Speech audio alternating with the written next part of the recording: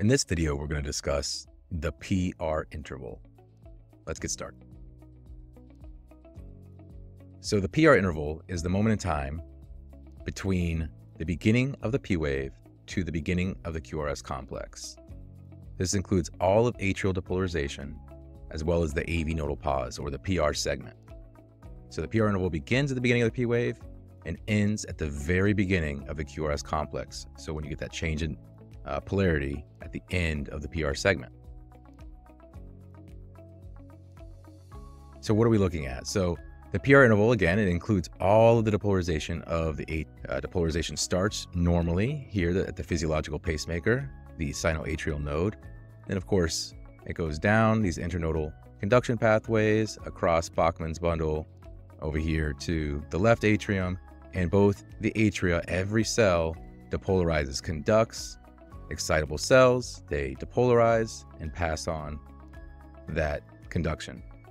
The AV node is where that conduction kind of pauses before the depolarization continues down into the AV bundle, the bundle branches, and the Purkinje fibers of the ventricles. So what you're seeing with the PR interval is depolarization of the atria, and then the slight pause at the AV node to allow for the atria to eject all of its blood into the ventricles prior to ventricular depolarization and contraction. So normal PR interval ranges from 120 to 200 milliseconds, or 0.12 to 0.20 seconds. It represents 3 to 5 small squares on a standard ECG grid, or one large box would be the entire length of a PR interval before it would be considered long. So what you would do is you would find, I'd like to find one close to a nice bold line. The P wave falls on that bold line. If it's longer than one large box, it would be considered a prolonged PR interval. So what is a prolonged PR interval? Well, that would be your standard first degree AV block or first degree heart block. So you would call that a normal sinus rhythm with a first degree AV block is a prolonged PR interval. It's very common.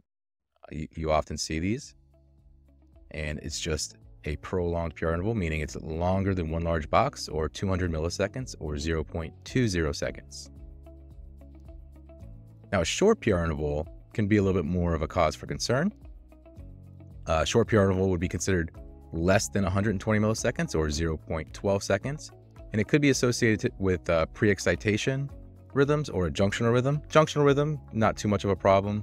Pre-excitation, like Wolff-Parkinson-White Syndrome, can be a significant issue depending on the condition that the patient's in. So what you see here, this rhythm strip, you see a very short PR interval. So the P wave ends and then the QRS complex begins immediately. So there's almost no PR segment there, so that you have a shortened PR interval. And then this actually continues into what we call a slurring upslope of the QRS complex, which is called a delta wave. And that causes the QRS complex to be a little bit wider. And I'll explain the physiology behind that here shortly. You could also have a variable PR interval. A variable PR interval can exist with conditions like a Mobitz 1 AV block or Winky block. So with a second degree type 1 AV block, you get a prolonging of the PR interval before a dropped beat occurs. You'll get a P wave with no QRS. So you got what might be a normal PR interval and then a longer one, and then eventually you'll get a P wave with no QRS complex following it. So with that, you have a variability in the PR interval.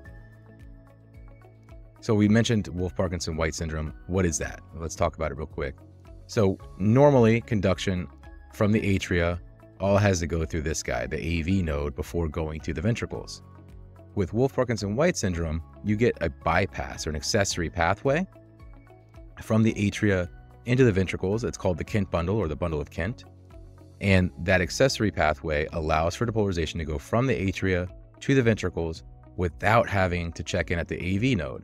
Well, remember what the AV node does is it kind of pauses that conduction to allow for ventricular filling. So if you think about it, when you go from the atria to the ventricles without going to the AV node, you're not going to pause and the ventricles will start depolarizing right away.